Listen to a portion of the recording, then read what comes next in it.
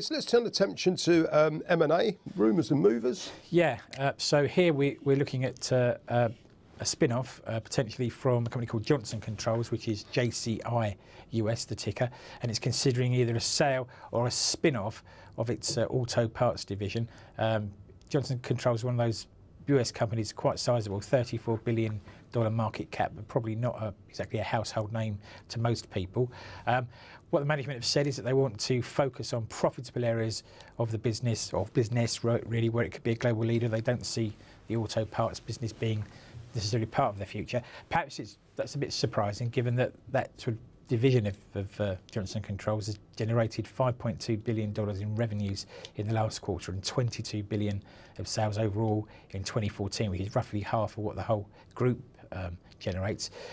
Perhaps the reason that they're looking to get out of it, though, is that the sales growth in that area has been sluggish. Right. Managed about 1% gain over 2014. If we look a bit closer at the sector, the other big names really are Delphi, DLPH US, the ticker there, BorgWarner, BWA US, and Visteon, VC US. If this auto parts division were to be spun off, and if it traded around in line with the major names in the sector already, probably come on with a market cap of around 33 to 35